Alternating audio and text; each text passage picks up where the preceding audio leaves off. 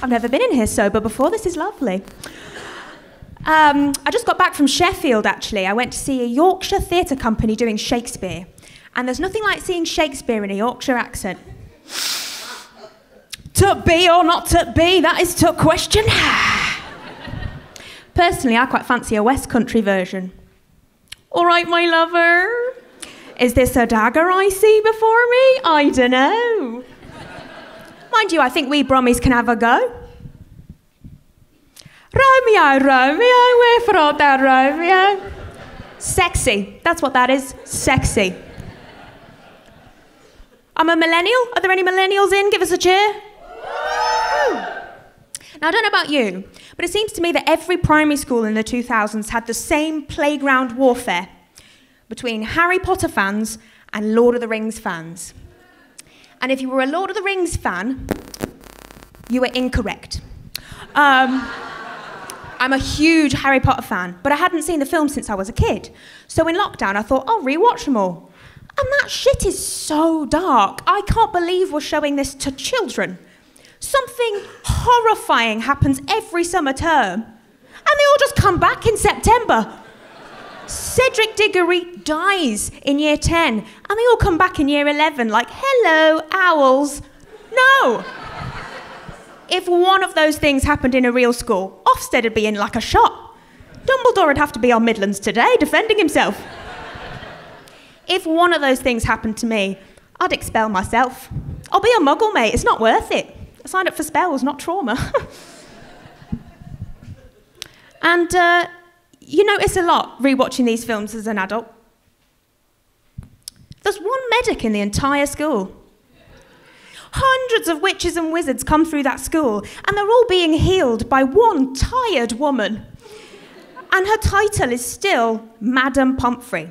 Oh yeah, we can have flying broomsticks and elves that talk. But a woman doctor? Bit of a stretch. And can we all just acknowledge Harry Potter fans in the room? Without Hermione, Harry would have died in book 1. He just keeps running at stuff, and she's like, for fuck's sake, and has to go and rescue him. He's a liability, I'm telling you. If Hermione wasn't there, the book series would be a lot shorter, wouldn't it? Chapter 1, The Boy Who Lived, then died because he's an idiot. Not Ron, though. I think he's just happy to be there, isn't he? Even if Rupert Grint did just have a child and name it Wednesday. Wednesday, the most boring day of the week. At least call it Saturday. Mind you, I know a lot of kids are named after the way they were conceived, so naming it after Hump Day seems kind of fitting. Now, I'm in my 20s, and being in your 20s is such a weird transitional phase because you still feel like a child, but suddenly have to do very adult things. Like I'm fully registered with HMRC, and the last time I went on a slide was yesterday. Do you remember a few years back they brought out Ladybird books for adults and the famous 5 books with adult themes? We didn't have the famous 5 in my day, so I kind of want them to bring out a new series that address millennial issues.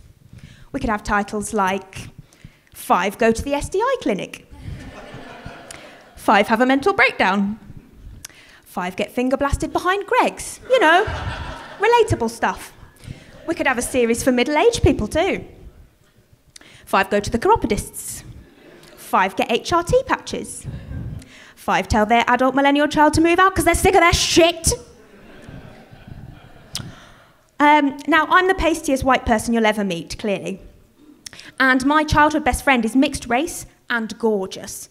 And being white and growing up with a black best friend is so funny because you will never be as cool as they are. What you wear, your taste in music, your dance moves will always be tragic. But through her, I got into the cool group at school. It was like nerd espionage. It was awesome. And because of that, in year 11, the coolest girl in our year, Olivia, invited us to her house party. Couldn't believe it. And the theme of this party was opposites. So you had to get into pairs and dress as 2 things that are opposites of each other, like Batman and Robin, Little and Large, Piers Morgan and Sex Appeal. So we thought it'd be hilarious to go as naughty and nice. So she went as nice, I went as naughty. I got fishnet stockings, backcomb my hair, purple lipstick, stilettos, the whole shebang.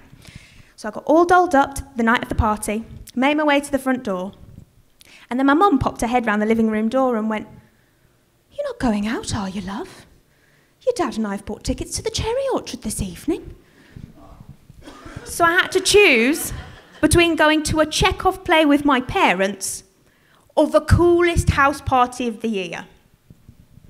The Chekhov play was fantastic. I had a lovely time, cracking cast.